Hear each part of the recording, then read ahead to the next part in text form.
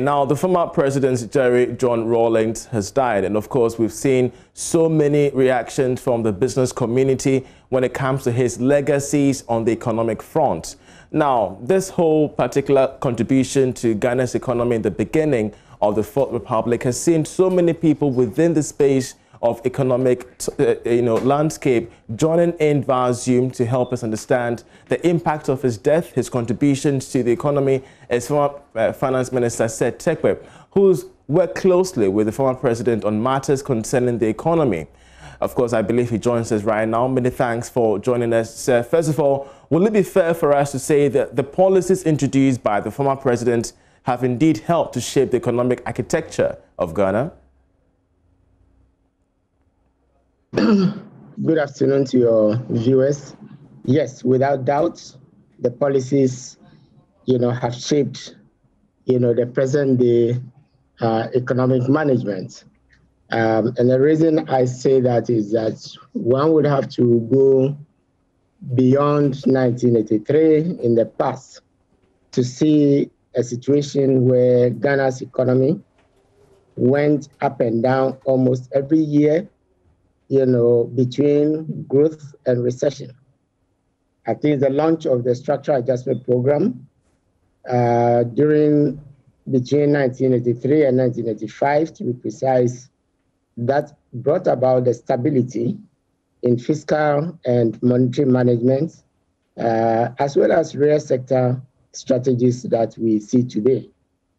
One useful indicator, the most headline of all, which is growth, is that I have repeated that since 1983, when we achieved a very high growth as a result of the structural adjustment program or economic recovery program, Ghana for nearly 40 years has not experienced negative growth, even when other major African economies are facing recession. One example being between 2014 and 2015, when crude oil prices fell, and as a result of our domestic pressures like Dumsor and others, in addition to the global financial crisis, a decade, Ghana did not go into recession at the time Nigeria, Angola, South Africa, and others went into recession. And that is because of the inherent adjustments that come with the structural adjustment program, which is a legacy of the Rawlings era. Speaking of the legacies, do you also think that the current development vindicates the introduction of the value-added tax by the former president Jerry Rawlings amidst various condemnation? Well, you spoke about my working with the, I believe you were referring to President Rawlings. I must say that, yes, I was part of the work done, but from a distance initially, early, and until the VAT, I hadn't come, that close, even though I had the privilege of having worked under Mr. Tuahoy at the Structural Adjustment Program and National Revenue Secretariat, which gave birth to GRA, to work quite closely. And you mentioned, VAT, which was among many, many reforms that were implemented, the one that was the most challenging, I believe, for the administration, because VAT should have come earlier during the other reforms when we had autonomy for the revenue agencies and created IRS SEPs. When we rationalized the objectives of all the taxes, we did some expenditure management, real sector management, like the energy sector. If we have time, we can talk about some of these. Unfortunately, it was the VAT. But yes, I think it's, you can say President Rawlings and the team that brought about the VAT are vindicated today, because the VAT has become the most stable, of our revenue sources. And that is because the VAT is predominantly dedicated to generating revenue, compared to, say, tariffs, which have a protective function as well as revenue, and excises, which, are punitive and therefore are often called sin taxes. So, yeah, I think that the Rawlings era and regime has been vindicated on the point of VAT. And it's interesting that VAT was launched and relaunched in 1999. So this is the 20th anniversary, of, the relaunch of the VAT after the cancellation and relaunch in 1999. So that itself is testimony to the vision that the man had as a leader.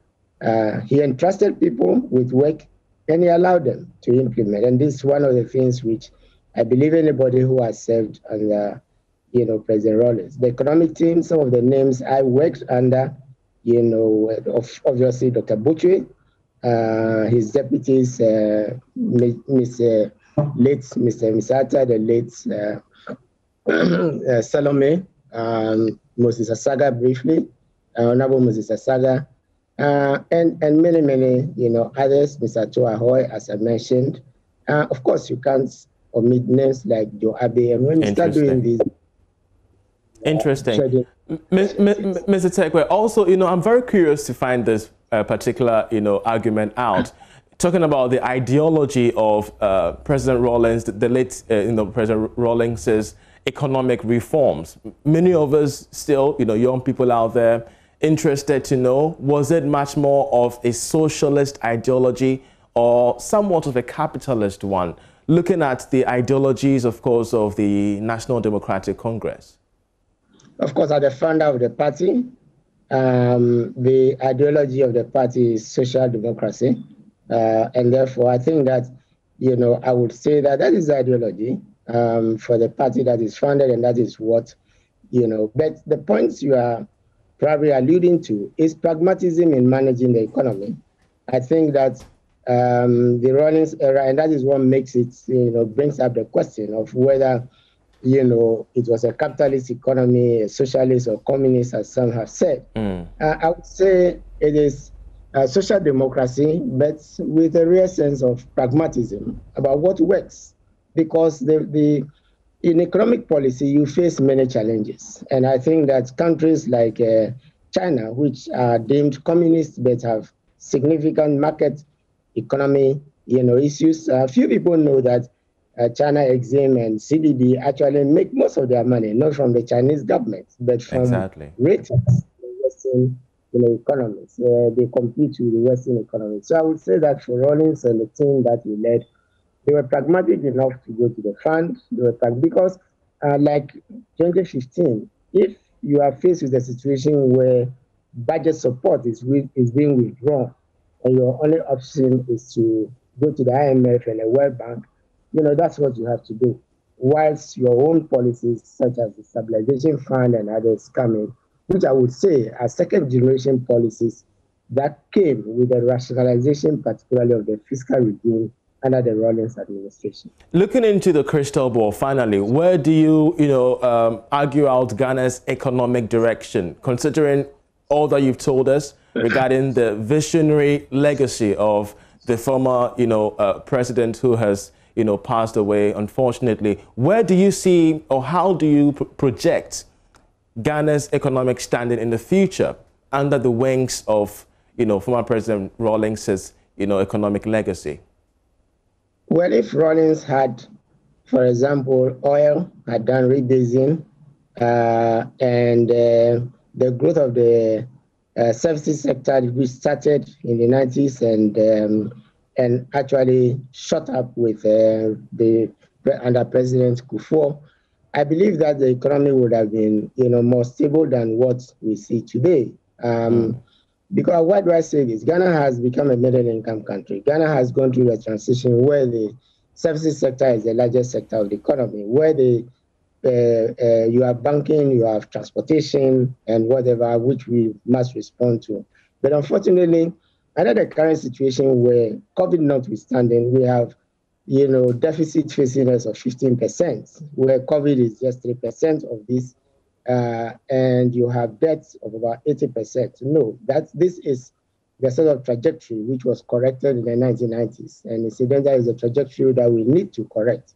And it is important that we get a bit concerned about these numbers that have been thrown about, and about the change in some of the policies, in some of the measures, such as how do you calculate the deficits? the framework since, and this is another legacy of the Rawlings administration. Sure. The framework of deficits have been defined over a period of nearly 40 years. Why change it now? The framework for determining what is debt has been defined for nearly 40 years. Why change it now? So I would call for stability, in a way we do not just complications that manage the economy, in order that the economy can return to a path, and this is a mixture of not just private sector policies, but having a dose of social intervention. There is one word which actually defines social intervention, which is also a Rawlings legacy, and that word is POMSCAT. Some of adjustments, to mitigate the program. Yes, an adjustment to mitigate the effects of structural adjustment. POMSCAT for that matter. Sure, Mr. Terkper. This was at a time when everybody thought everything that was being done was liberalization, and others it was launched to respond, to the, and so you have a mix of economic policy, and I believe today, if you want to justify social democracy, if you want to justify social intervention, we are debating which of the two governments, past and present, is heavy on social intervention. Would you ask whether the MPP has become communist or socialist for that matter? Yeah. Well, we'll leave that to the economists to decide. But we're so grateful that you joined us, with that particular explanation there. Seth Terkper, with the former finance minister, sharing with us the economic reforms, the legacy of the former late president Jerry Rawlings there.